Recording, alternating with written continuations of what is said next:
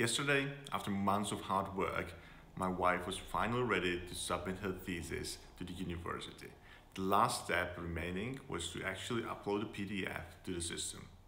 So we sit down together, we hold hands, and she clicked on the upload button. PDF error! Yeah, we tried it again, we get the same error. PDF is not in the PDF-A format. We knew we have to submit a PDF-A document. We knew about that, the university was very clear about that, and we used an online converter to get a PDF from Pages to PDF-A. However, we still got this error. And we were pretty bummed because this is the last step and it doesn't work. So we were, what? Before we get there, let me go through a brief history of PDF-A. PDF was created as a portable format and it performed well and people use it every day now.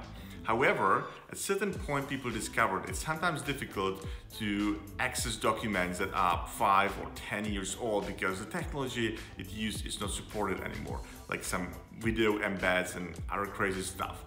So what they did is that they formed a new standard for long-term archiving, and it's called PDF-A. It's based on PDF, but it has some restrictions on it, so you can't use everything, like for example these video embeds. And they introduce it in several levels, 1B and 1A. 1B is a basic level, it just has a very basic stuff. 2A is strict level.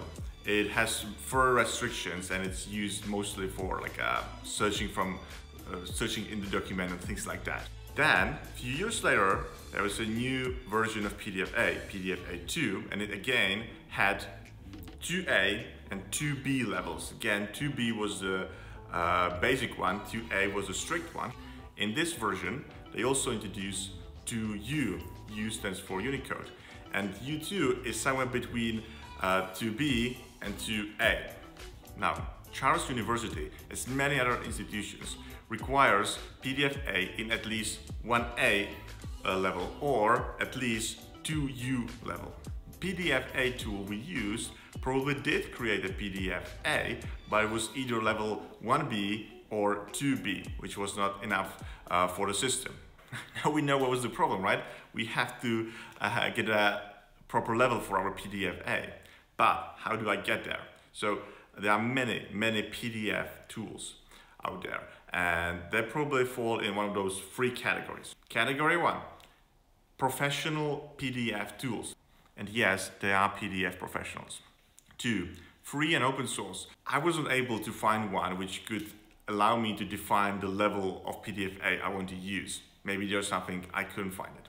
Because, number 3, there are many scams, dangerous software that can introduce some viruses because PDF is so powerful and people are so desperate to convert it. So that's why I was a little bit hesitating to try all those free versions.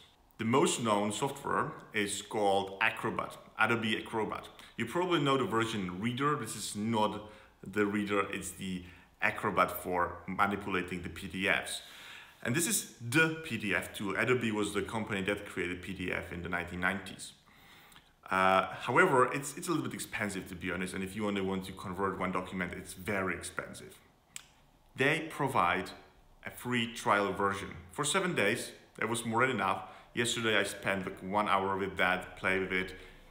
To convert one document, now you probably need 5 minutes. Open the document you want to convert. In this case, it's a PDF from Apple Pages, or it can be PDF generated by Google Docs or any other software. It should work well with that. Now, and this is the thing that took me the most time, you need to use a tool called Preflight. Search for it in the sidebar. There's a section for converting the PDF-A. Yay! However, as you see, it's only 1B and 2B. That wouldn't be enough. You have to click on the little edit button and you have all the profiles. Let's create a new one. Let's name it Convert to PDF-A to U. There is a section called Convert to Standard. Go there and select the level you want to have.